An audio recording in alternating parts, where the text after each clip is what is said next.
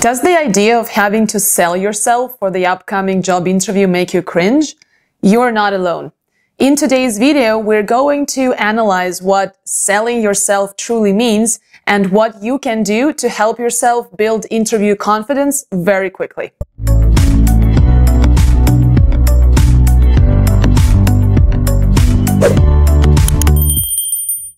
Welcome to my channel. Thanks for being here. I'm Anna, I'm a career coach, and in my videos, I talk about how to get you hired for that fantastic job you want and of course deserve.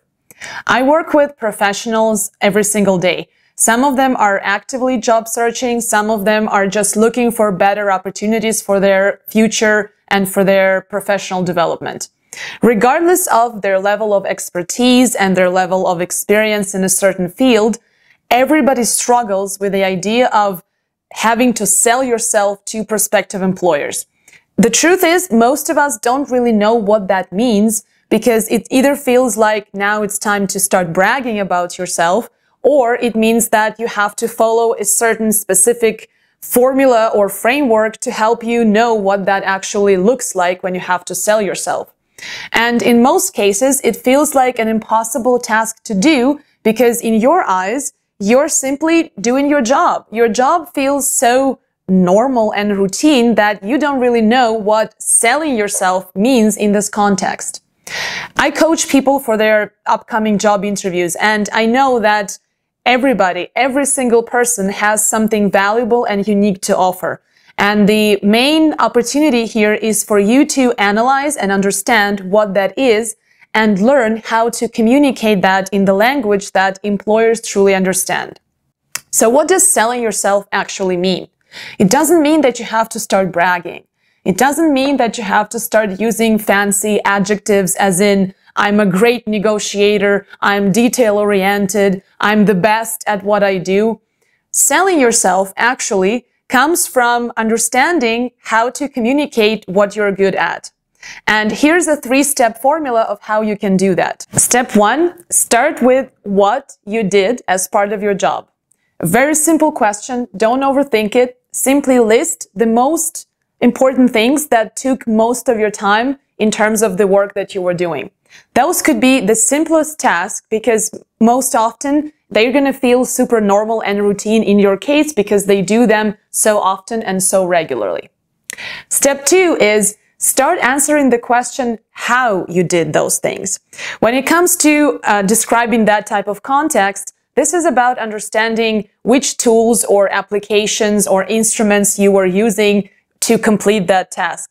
Who were the people that you were collaborating with? Could be the steps of the process that you had to follow.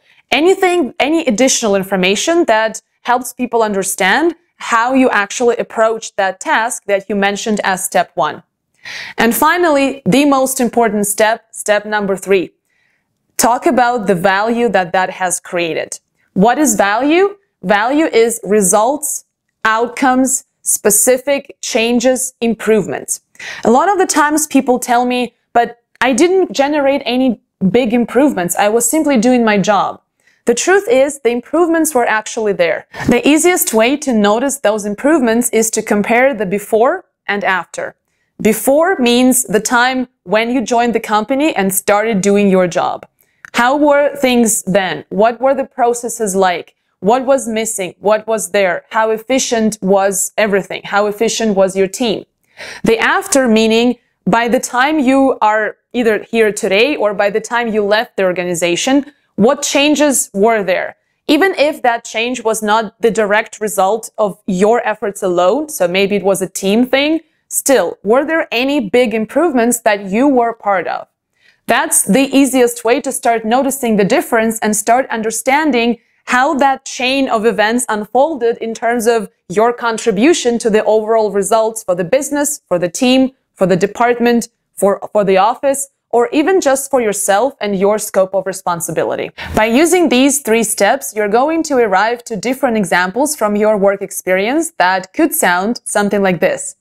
I recommended a new client follow-up strategy after analyzing 2 years' worth of sales data and collecting information from 50 largest customer accounts, which boosted sales by over 25% within the first year. Or you could say something like this.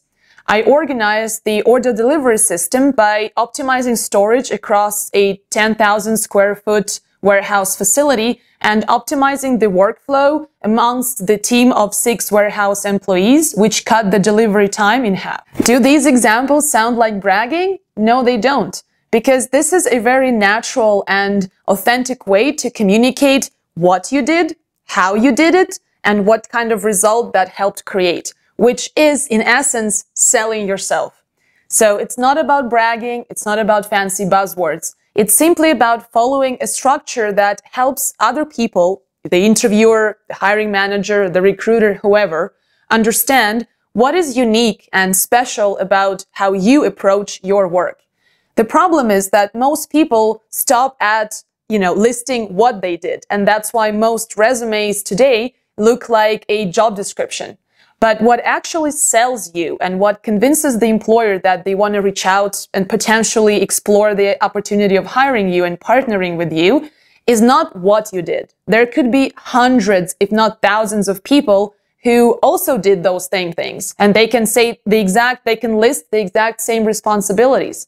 What attracts employers to you is how you did what you did and the value that that has created. That's what selling yourself truly means. So if you're someone who wants to appear and feel more confident for your upcoming job interview, I'm going to tell you a secret. Interview confidence is not an abstract concept that some people are just born with. Interview confidence is a skill. And as like any other skill, it comes with practice. So if you start applying these 3-step formula to your experience, to your professional background, and then you start practicing talking about that out loud to other people, potentially even recording yourself on video and rewatching that video afterwards, you're going to discover exactly the weaknesses that you need to work on, but also you'll realize how convincing you can sound by just being yourself, which is the beauty of gaining interview confidence. If you enjoyed today's video and found it helpful, don't forget to hit thumbs up and share it with a job searching friend to help them nail their upcoming job interview. If you want to get regular tips for your personal and professional development, don't forget to subscribe to my channel and hit the notifications bell so that we could stay in touch.